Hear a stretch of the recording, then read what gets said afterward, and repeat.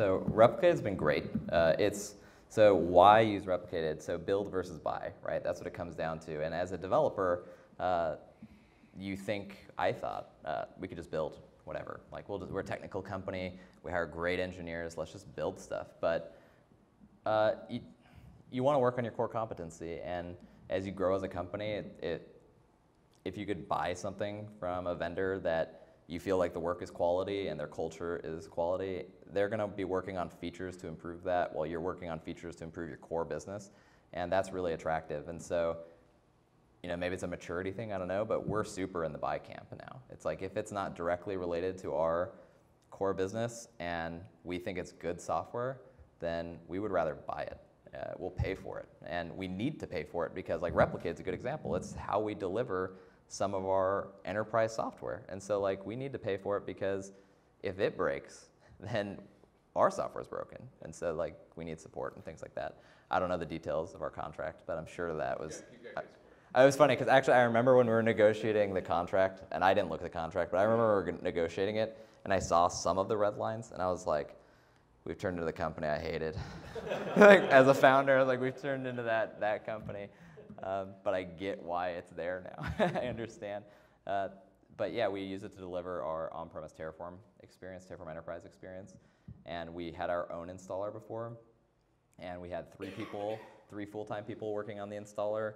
We had it deployed in AWS, and we had because of our heterogeneous nature as a company, we had customers that wanted Oracle. We had customers that wanted Azure. We had all this other requirements. We had customers that wanted specifically to run it on Kubernetes. There was all this stuff, and so we're like, okay, we'll build it. We started planning out. The arrogance I think we had was that we built Terraform, we built Packer, we built all these tools that theoretically you just glue together and you get an on-prem installer theoretically.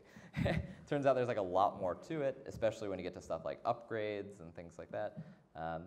And the requirements were endless, and so that I think we took a step back when it became it's almost embarrassing the level of pain it took before we stepped back from that hubris or whatever it is to be like, we need to buy this, because it came to the point where it was not existential. The company wouldn't have ceased to exist, but we would be leaving a ton of money on the table if we didn't deliver Azure Oracle, Azure Oracle Kubernetes all in 6 weeks. Yeah. If we didn't deliver all of it, then and we had a plan that was 2 months per platform, optimistically. So it was 6 months or 6 weeks if we could negotiate this deal and get it going.